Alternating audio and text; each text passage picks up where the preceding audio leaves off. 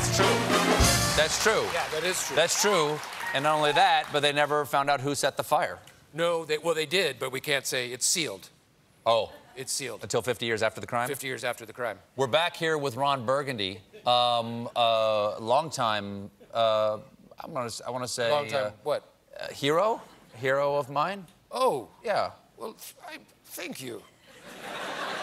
Taken aback by that. I'm a broadcaster, you're a broadcaster. You definitely are. You're a hell of a broadcaster. I mean, your longevity is what I like. Your durability, the endurance, the punishment you've been able to take in your job would kill a lesser man.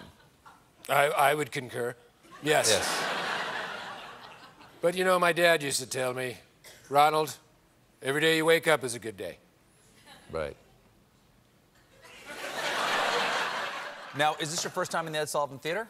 No, it is not. No, in fact, I was here in 1964 to see my favorite magician, Fred Capps. And we were so excited. Yeah. And we were like, oh, Fred Capps, and the crowd was, and we had to listen through this incessantly screeching band called the Beatles. And they were just carrying on and on. Sure. And I was like, get off the stage! You're never gonna make it anywhere, you're bums! You're bums! I don't know why I had such a visceral reaction. Right. And they finally got their asses out of there, and then Fred Capps came out and did his magic, and it was wonderful. Oh, yeah. Did he have a signature trick that he would do? He would put a rabbit in a hat, and the rabbit. Well, you know what's interesting about the rabbit would disappear, and then the rabbit would appear again. Oh, okay. Yeah. Because I was wondering, because many people take out a hat and they'll reach in to remove the rabbit, and you said his trick was to actually put the rabbit. But hold on. To put the rabbit in the hat. Because I don't understand, that's exciting. You don't see that every day. You ever see a guy stitch a woman together? Look, that was the beauty of Fred Capps. When he stepped out there, you didn't know what the hell he was going to do. Yeah. He had this trick where he would put a quarter behind your ear. He'd put a quarter behind your ear, and you just leave it there. So amazing. So amazing. So amazing. Fred Capps. Fred Capps. To Fred Capps. To Fred Capps. The king. The king. Whatever happened to the Beatles, by the way? No. They didn't work. You've been reporting on current events for a long time. You're a newsman's newsman. Yes. Mm-hmm. And you and Cronkite partied. You guys partied, Absolutely. right? Yeah. You guys used to take his boat out beyond territorial waters and run a... Where there's no, maritime, there's no law. Maritime law. Right, maritime law, which is essentially no law. No law. Yeah. You guys get to just have like a poker. Oh, gosh, we'd shoot off flare guns.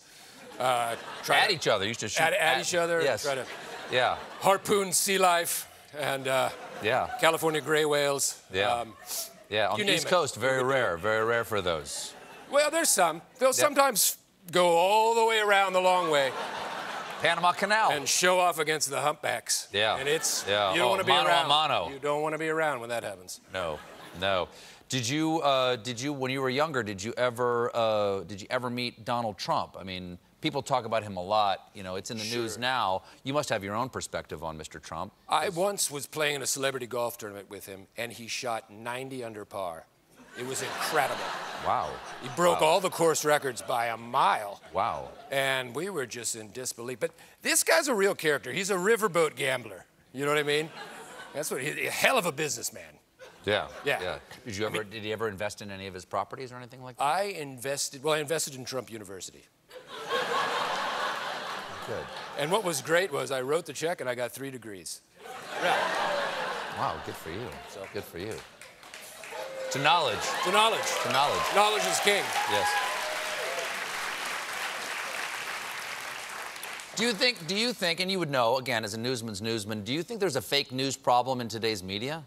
Well, I think it's out there for sure. But out there meaning it exists? It exists, but let's face it, a lot of the stuff I reported on was fake. I made it up. But, I've always told people, young journalists, that you have to go out there and you find the news, you find the truth. And if you can't find it... And if you can't find it, there's plenty of handsome white guys like me who'll lie right to your face. hold that thought. We'll be right back with more Ron Burgundy, everybody.